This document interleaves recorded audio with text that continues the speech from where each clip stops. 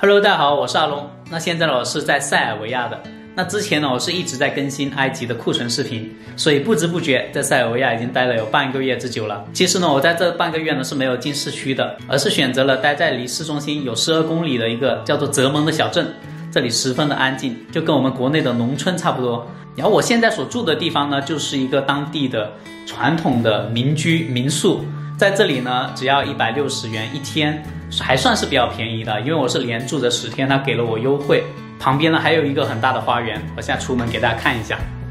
在这花园这里种了很多花呀，那个吊床，然后呢还有那个摇椅，这旁边还有一个烧烤的架子，平时他们周末会在这里烧烤的。这是房东养的猫和狗，狗狗叫 Juna。那么现在呢，我就去到大街上去逛一下，跟大家聊聊我在塞尔维亚发现的比较奇怪的一些事情。我现在呢就来到了大马路上了，这里有没有觉得特别像国内的农村呢？在这里发现第一个很奇怪的地方就是，之前我在网上一些平台有刷到过，别人都说国内是100米一个药店，国外是100米一个健身房，但其实这里真的药店比健身房会多很多，可能100米一个真的是有的。我甚至有看到是20米有2个的，紧挨着一起的这个药店。这个写着 Apotica 的这个药店，然后再到旁边这里又有一家药店，就连着有2家，相距不到10米哦就有2家了。这马路对面又有一家药店，然后在它的旁边就在那个位置，这里也有一家药店。就他们的药店数量是很多很多的，完全不亚于中国。当地人的体质看起来是很好的，但是药店确实是很多很多。说到体质，还有一件很奇怪的事情，就是当地人怎么长得这么高，特别的高。像男生的话，这里普遍都是1.8米、1.9米、2米的一个身高，然后我在这里基本上就跟小学生一样，就跟小孩子一样，所以说在这边还是蛮有压迫感的。我都怀疑是他们人种跟我们进化的有点不太一样。然后还有一个很奇怪的地方，就是这里会有很多赌博的场所，就在马路边，然后走个50米、100米就会有一家。可能是因为这边法律法规没有什么限制吧，所以说这个赌博的地方特别多。你看走了没2步路，对面又是一个这个赌博的场所，叫做 Grand Slot。虽然这边像是一个大农村但是这里的生活设施还是很便利的，就相比国内的农村来说，这里的大型超市也有，旁边有很多美味的餐厅。我对这个国家目前还不太熟悉，所以说也不知道有什么地方可以去逛的。我打算到网上去问问我那些国外的那朋友，因为他们有很多人都是在国外旅居生活的，所以问问他们有什么意见或者建议，能够推荐我去逛去玩的，或者去看的。Hello, Fionn. How are you? I'm good, thank you. How are you? I'm doing great. Yes, I have actually been to Serbia. I love to go to art galleries and museums. They have, museum. And I usually try to visit a couple. And as well, food is a massive. Have you ever been in Serbia? Yeah, I've been to Serbia. And so Belgrade is a city you can walk around and just look, because it's got really beautiful architecture. And it has great bars and very cheap beer. Use Belgrade as a way to see more countries as well. To go from Belgrade to like Montenegro, Croatia, Bosnia-Herzegovina, Macedonia, because they're all very close. Last place I stayed in Egypt for 40 days, and it feels like so different from Serbia. Yeah. Because Egypt is kind of chaos, and Serbia, I can imagine, is quite quiet. Yeah. But it's my first time in Europe. It's nice. I love it. Yeah, I'm sure you'll probably, while you're on that side of the world, you might go see some more. What do you think of Serbia? It's a strange choice. I don't know many people who have visited Serbia.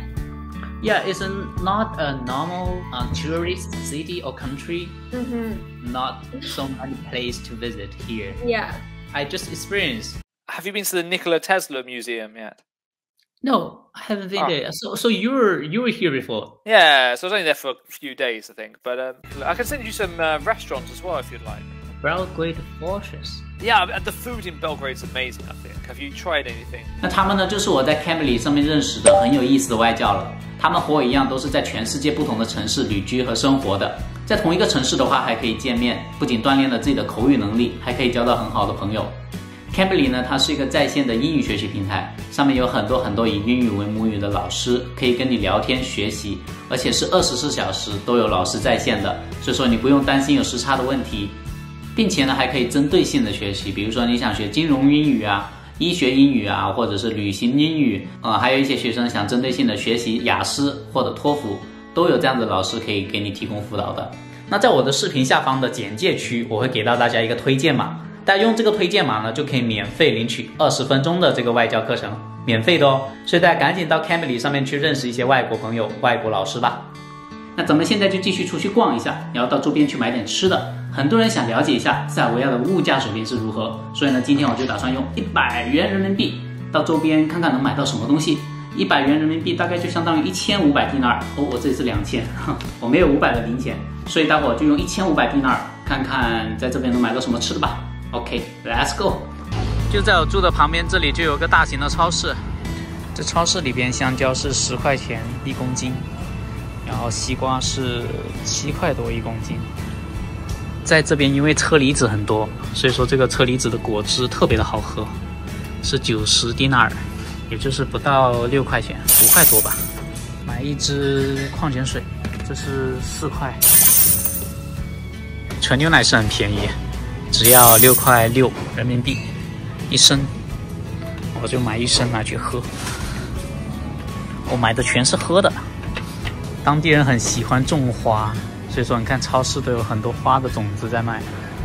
还有蔬菜，再看一下这边是没有我们经常吃的那种生菜啊、绿叶蔬菜，只有这个包菜这边，然后就是黄瓜，然后剩下的就是这个青椒啊什么的。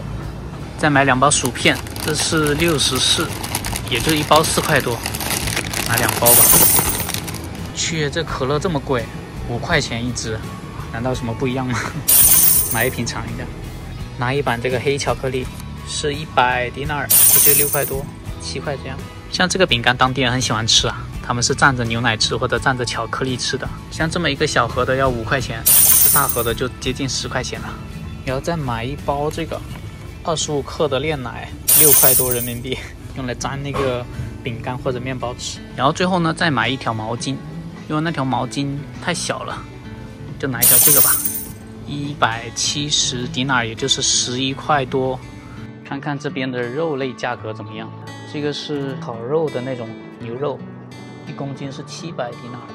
这边大块的牛肉1公斤是750迪纳尔，这种肋排也是700迪纳尔。像鸡翅是320迪纳尔1公斤，鸡胸肉更贵，鸡胸肉要750迪纳尔。腊肉是100迪纳尔1公斤，也就是6块61公斤。OK， 这里就是我刚刚花了910迪纳尔，也就大概是62块人民币这样子买的所有的东西了。毛巾，2包薯片，车厘子汁，1升的牛奶，还有刚刚喝了2口的1.5升矿泉水，这个炼奶，1瓶可乐，90克的黑巧克力，1盒饼干，就这些，62块人民币。那剩下还有38块的人民币，我继续出去买一些吃的。当地人开的车子最多的就是德国车，比如说那个大众，还有宝马，然后还有就是这个菲亚特，还有就是雷诺。虽然人不多，但是他们路上的车子很多很多，就每家每户都有这个小轿车。当地新鲜的车厘子上市了，那么车厘子一定要买这种黑色的，深红色的会比较甜。是250迪纳尔1公斤，这么一袋买的是162迪纳尔，就是10块多一点点。在路边这样子的烤肉店是比较实惠的，汉堡里面加的烤牛肉，还有烤鸡肉，他们这个肉都是现烤的，很好吃，一个只要10多块。下餐馆的话可能要60多这样子吃一餐。赌博的街上特别多。这就是我的汉堡，18块钱。给大家看看这里的草莓有多大颗，超级大。像我挑的这些都是半个手掌那么大的。这个马路边的桑葚树结了很多果实，有一个老奶奶她在摘，全都掉地上了，摘2颗来吃一下。哇，好甜啊！就呢又在这里等着，他又知道我有好吃了，肯定。给大家展示一下这草莓有多大，你看3只草莓就把我的整个手掌给占满了，超大个的。这边的草莓怎么长得个头这么大呀？这跟当地人一样，能够长这么高大。买的时候一定要挑，你看我挑的这个，它这里面上去有点坏坏的，其他的我都是选过的，不选的话根本有些就是坏的，吃不了。看它在闻，它闻到我里面有烤肉的味道。我这里就买了1斤多，10块钱。终于回来了，刚刚突然下了一场大雨啊，所以说我把这个外套都给穿上了。然后我买的这一袋草莓是10块钱，10块多一点，还有这个车厘子也是10块多加上这个汉堡包一共是38人民币，那加起来呢就一共是100人民币，正好100。其实这些东西因为大多数都是吃的喝的，所以说会比较便宜一点，包括牛肉、牛奶这些，还有巧克力，这些都是比较便宜的。其实真正贵的，在塞尔维亚真正贵的就是他们那些进口的产品，包括那些工业制品啊，比如说雨伞，就是从中国进口的那种小小的折叠的伞，那个要900迪纳尔，也就大概是60多人民币这样子吧，就一小把小小的那个折叠伞哦。所以说真正贵的就是这些工业制品。哇，超级好喝！这个车厘子是酸酸甜甜的，大家如果以后来到塞尔维亚一定要尝试一下。这个好像是6块多人民币吧。OK， 今天其实主要的内容呢，就向大家介绍一下我来到塞尔维亚之后发现的一些比较有意思的地方，然后呢，介绍了一下当地的物价水平。不知道大家觉得这边的消费如何？